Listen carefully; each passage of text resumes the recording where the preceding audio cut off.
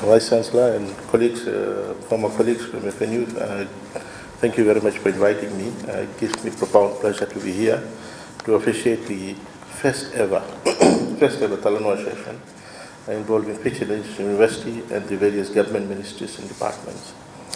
Nothing gives me great pleasure and delight than to see these new and robust strategies put in place to lift the standard of living of our nation, and today's gathering marks yet another addition towards how educational institutions, particularly our national university, can shift its thinking towards this endeavor. Ladies and gentlemen, I have time and again reiterated that research is one of the fundamental tools governing educational advancement. More so, the crux of research is that it is related to the needs of the nation, meaning the outcomes can be reliably and effectively used for strengthening the various sectors of the economy. I have also stated that research should be poised at revealing outcomes which can be piloted into a society to lift the standards, fight issues, and counter contemporary problems. So effectively, every research finally should lead to improvements of the lives of ordinary people. To this effect, universities play a very critical role as it holds a thinking community. That's where you'll find thinkers, people who continuously think. That's the thinking community. That's where you'll find the universities who hold people who continuously think and don't stop with a particular output, thinking that's the end, that's it, you can't push. Ladies and gentlemen, universities in a country can be taken from an outside perspective as a pseudo-index of the government thinking and philosophy on growth and development. And what I mean by that is, if someone from outside looks at a country, and if you find that there's a university, that gives an indication that this country has thinkers, this country has a plan to push the frontier, and therefore we could go there and invest. Now, government sees university generally as higher institutions of higher education. So what is expected of institutions of higher education? Universities are not only a place of teaching and learning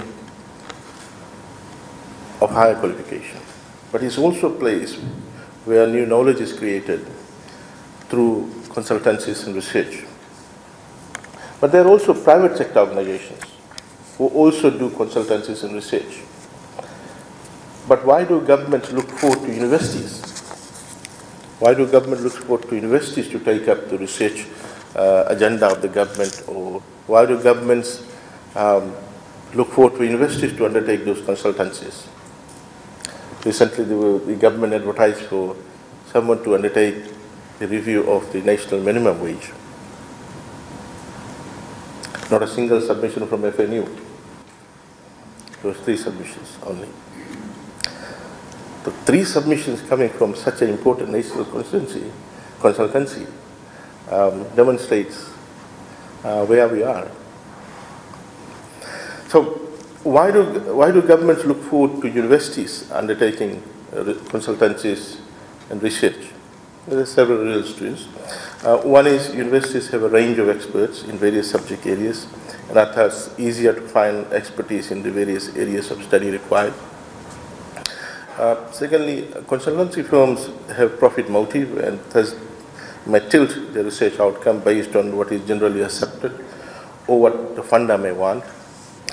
University researchers are expected to undertake research based on a scientific methodology and accepted philosophical foundations. So, thus, acceptability of the findings are pretty much guaranteed. University academics are well respected in the community and are seen as the critic and conscious of the society. So research findings will be well taken by the rank and file. And that's why some time back I had said that people should always, academics should always ensure that whatever public comment that they make, it can stand scrutiny based on scientific methodology, because people have a lot of respect on academia, and if researchers are tainted by a particular political view, that doesn't mean they cannot make a statement in public, but they must ensure that that particular statement that they make in public is based on research or logical reasoning, and the research process can be replicated to demonstrate that particular result. So, effectively what I'm saying is that governments look forward to universities doing the consultancies and research for them, because it is taken for granted that public will accept that result because it comes out of a respected community of thinkers. Ladies and gentlemen, government fully understands that we can push for productivity increases via gains in cost efficiency or output efficiency. But we do understand that there are limits to efficiency gains, and that the entire production frontier can be pushed via technological innovations. So it is through technological innovations that we can push for increased productivity, and thus improving the overall competitiveness of the firm in the ever-changing local and global market. It is for this reason that the last sitting of Parliament passed a legislation to establish a National Research Council. The objective of this legislation is to make provision for a national body to pursue and fund activities designed to raise the standards and development of research and development in the scientific, health, education, industrial, technological, social, and economic areas, and encourage or promote consideration of ethical issues relating to research and development. Ladies and gentlemen, one of the key characteristics of this bill is that it mandates the Council to maintain a sustainable fund to be known as the National Research Fund, which must be used for funding research and development proposals according to the priorities established by the Council. Now, the mere fact that government drafted this legislation, took it to Parliament, went to the standing committees, came back to Parliament, was debated, demonstrates government's commitment to have a research-driven policy making. Now, for a small country in the Pacific to establish a National Research Council and to outsource researching and research thinking to the thinking community, and to allow the policy making to be driven by this, demonstrates government's serious commitment to have policy making which ultimately would contribute towards government's vision of ensuring that we raise the standard of living of every Fijian in the country. So that it's a major step forward to recognize that policy making should be based on research or should be driven by research.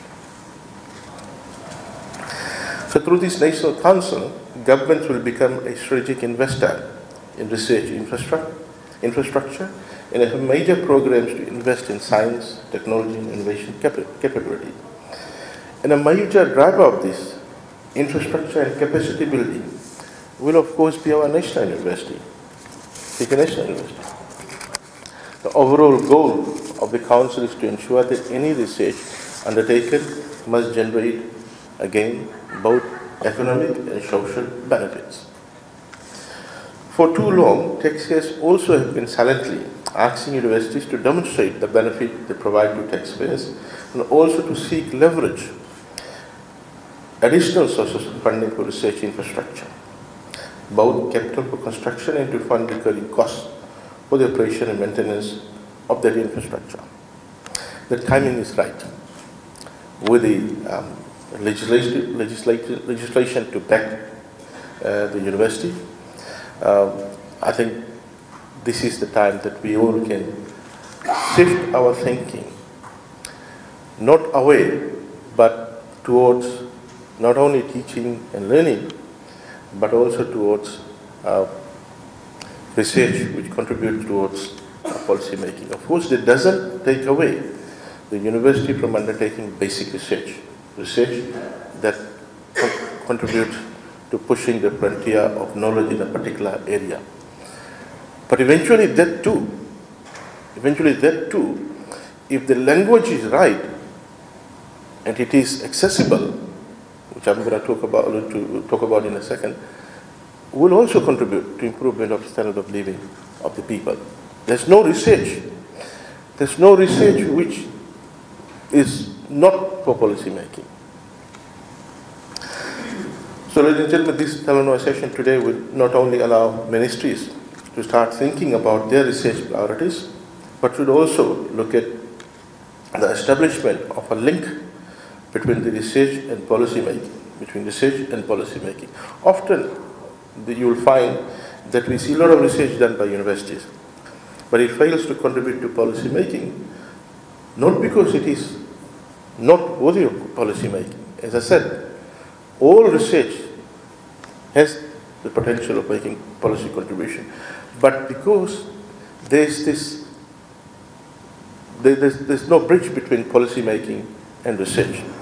This research is done, published in journals, ranked journals, but it is not accessible to policymakers, or it is not in that language for policymakers to understand. In the policy-making arena, we don't have people who could understand the technical jargon in which research output is published in journals. So not only that it is not written in that language, but I've been struggling to have access to electronic database for long to assist me in my writings. Why can't universities open up the electronic database to us, some of us, who are keen to read, albeit all the restrictions that you may have for access to these electronic databases like JSTOR, Profess, etc. Allow people who would want to read where you deposit your research findings. And I also want to urge the university to ensure that they do recognize and give points of credit to articles which may not find its way to international ranked journals, but have been, of course, blind reviewed and reviewed by experts, but are published probably in regional or local journals. But again, we need to ensure that these are subjected to review by experts. So the university themselves should do that to allow at times academics and researchers feel that publishing or researching in local areas may not be acceptable by the university as a research output with that particular point. So that is something that universities may want to look at. So ladies and gentlemen, I hope that by the National Research Council we will establish a national research community which also is supported by strong worldwide connectors, as the Vice Chancellor has alluded to. There is quite a bit of wisdom out there internationally that could support us in undertaking our research, mentor with our staff, our junior staff, to undertake this particular research.